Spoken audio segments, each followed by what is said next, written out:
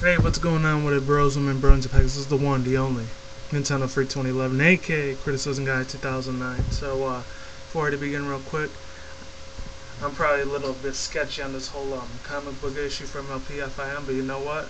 Just bear with me. So basically, I'm just going to tell you the bits and pieces of what I know about this. And shout out to Wookie, forgot what her name was. I think it was Wookie Productions. Actually, no, Rookie Wampus, for like doing this video, because she's definitely a fucking boss.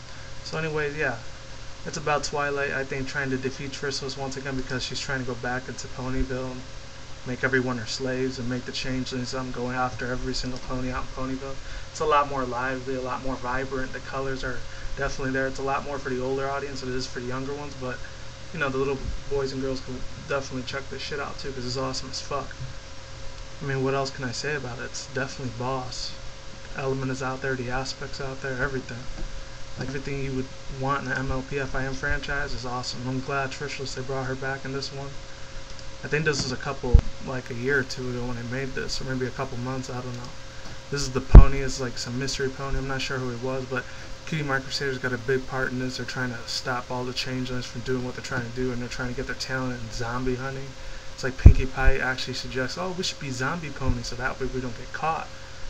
Pretty fucking crazy shit, but awesome as fuck at the same time. I really love all the concepts. There's a lot of little references in here too. There's even a little Pinkie Pie like here, if you could check that out, and Derpy at the same time. That's awesome as hell.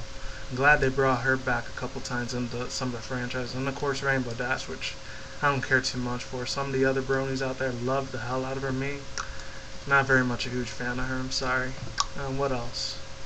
They said Luna there. I think that was Carrot Top there. It might have been Big Mac there, yeah. And what else can I say about it? Then there's Mayor Pony right there, if you can check her out. Another really cool concept of this story is that Twilight gets to fight Trishulus once and for all, and everybody makes a couple statements like, oh, not spring cleaning, not in my house, or not in my spring line. I think when she's talking about some changeling's boots or something like that. Anyways, another funny thing, they try to be like Daring Dude. I thought that was funny as hell, really badass, and even showed Angel Bunny, if you could check that out. I thought it was cool as shit. Last two things that were cool, the storyline's definitely awesome as hell. You could download this shit on iTunes if you want, or anywhere on the internet. And yeah, I love all the crazy little antics that they go through, like when they yell at Pinkie Pie for breaking the fourth wall. Tremendously classic.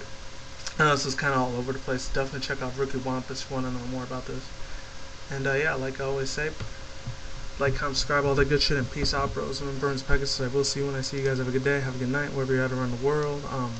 Don't drink or smoke weed at the same time. Don't do anything reckless. Peace out, late. See you soon. See you on the next one. All that good shit. Stay safe, be easy, and yeah, take care, goodbye, all that good shit. And I'm gonna shut up now.